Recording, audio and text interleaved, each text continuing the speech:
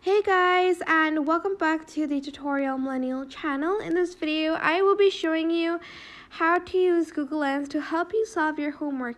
Now, equations like this, Google will just solve it for you, but if it's like harder questions that include square roots, it'll lead you to tutorials for you to do it yourself. I don't know how accurate the answers are because I am not a mathematician at all.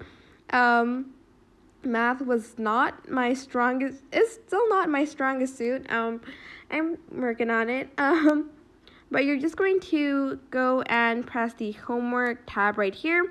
If it is not there, I waited around like a few minutes and like played around a lot with Google Lens, and then it will show up, and I'm just going to hover over the paper and sort of let it scan the equation, press on it, and the result that Google gave is 82. Now, I don't know if that's right or not, but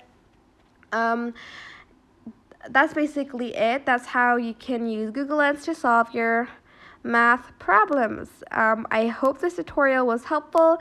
Don't forget to like, comment, share, and also subscribe to this channel if you haven't done that. If you have any questions, just leave it in the comment section down below, and I will try my best to answer them all. Thank you so much for watching. Bye!